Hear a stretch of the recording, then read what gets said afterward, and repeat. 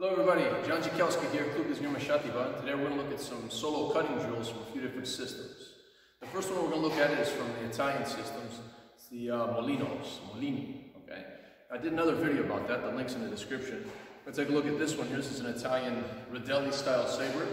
And the first one we have is the inside Molino going to the head. So it looks like this. Okay? And from the side, it looks like this. This is something you can practice continuously. Now they're pivoting from the elbow here. Okay, and the next one, it's coming from the outside, going to the head. Looks like this. Okay? And from the other side, looks like this. Now sometimes they lean into the cuts like this. Okay, if you're just doing a solo drill, you can do it like this, from the first position, or from the guard position. And you can mix these two. Alright, the next one. It's going to come off after their parry 5 and come into the side of the head. So it looks like this. Okay? And from the other side, like this.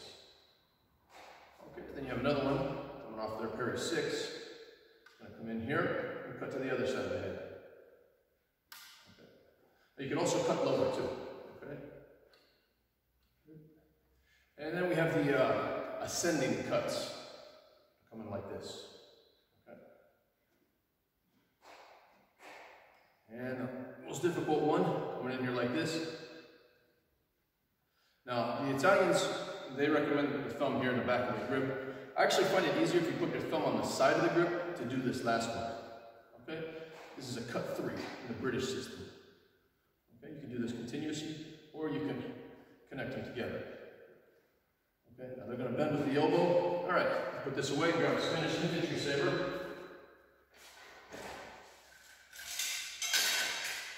Now let's take a look at some of the British systems follow this. The broadsword and saber systems in England follow a lot of this type of method here. They usually stand in the first position, usually have their arm out here straight, and they're going to do it with the wrist. And they're going to be doing something like this. 1, 2, 3, 4, 5, and 6. 1, 2, 3, 4, 5, 6. Trying not to bend the arm here. Okay? Go back there. 1, 2, 3, 4, 5, 6. And from the other side, something like this. 2, 3, 4, 5, 6. Or you can just hook them together.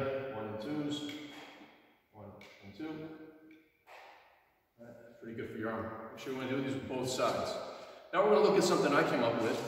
Taking the 6 points of attack from Jaime Merenglo's system. So we're kind of taking ideas from the British system, the 6 cut drill, and we're going to use it with the Spanish numbering.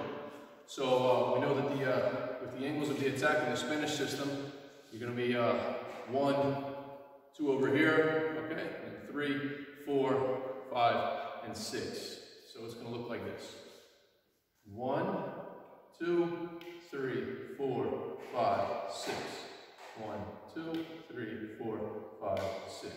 1, 2, 3, 4, 5, 6. Now you can do this with the wrist, with the elbow, or even a little bit of the whole body. Okay. And from the other side.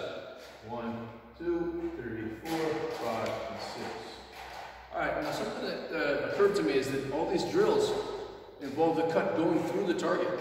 Okay? Well, what happens if you bounce off the target? So we're going to take a look at the boxing bag over here. I'm going to cut this guy a little bit.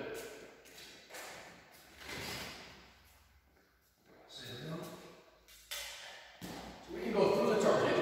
1, 2, 3, 4, 5, and 6. Or we can hit and bounce off.